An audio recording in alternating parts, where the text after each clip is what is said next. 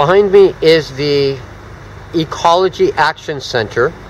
It's just a few steps away, really just a 10 to 20 second walk from the Center for Islamic Development.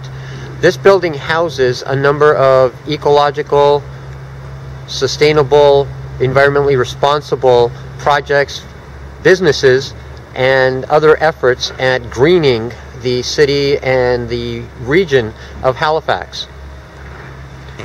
It's a wonderful neighbor to an Islamic center which is founded and grounded in environmental and Islamic principles that both are green.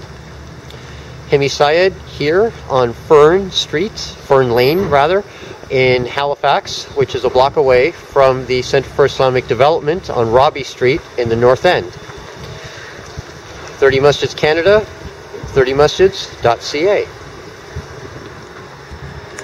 at the Ecology Action Center.